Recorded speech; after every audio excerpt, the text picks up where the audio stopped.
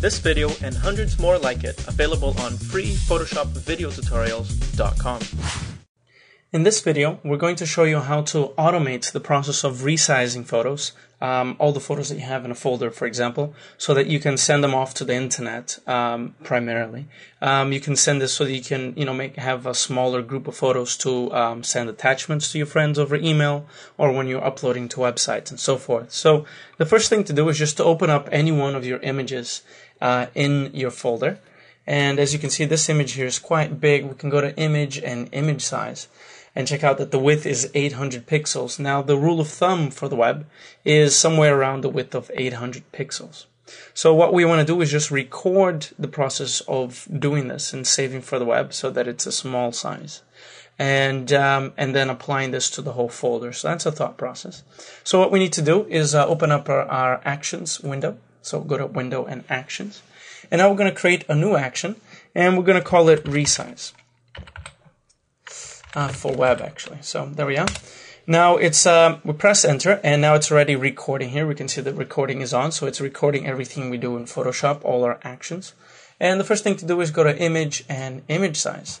Set the width. I prefer width of 800 when I'm doing things for the web, so I'll press OK and make the image smaller. Now we're going to go to File and Save for Web and Devices, or if you're in an earlier version of Photoshop, it'll just say Save for Web. And now what we need to do is make sure that we are on JPEG and that the quality is on 60%. We are on optimized, and none of these other things here are ticked. And this will ensure that you have a pretty good quality picture, and it'll be a fairly small size. So for example, this one here is 128 kilobytes. So that's pretty good. We're going to go ahead and click on Save. And now we're going to save this on a new folder, okay? So we're going to take here a new folder, and we're going to create here Resized Pictures. And we're going to go ahead and save this. Okay, so we've saved our image. We will stop recording. That's all we needed to do. And now we're going to close this image here. We don't need to save it. And now we'll see here that it created a resized pictures already with that one picture in there.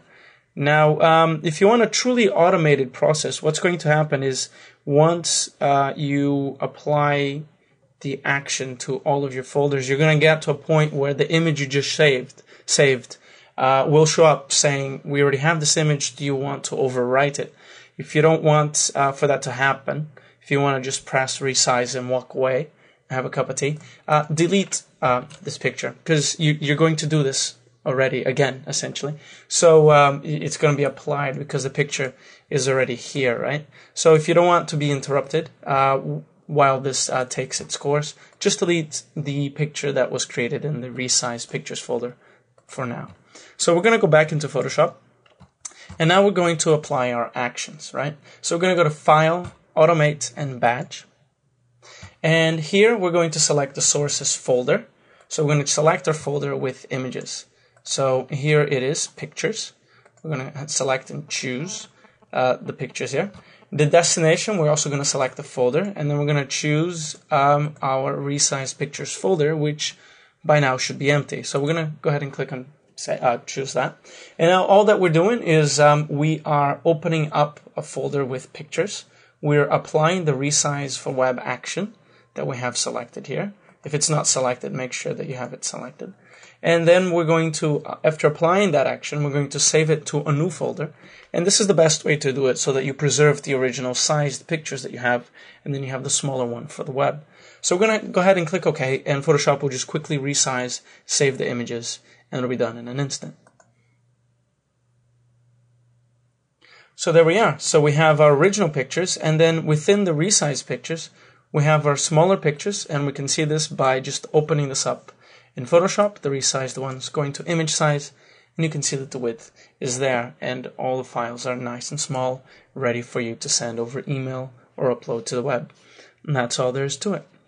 If you enjoyed this video, show your support by subscribing, rating, and adding it to favorites. Leave comments on our website, and we'll create even more videos that interest you.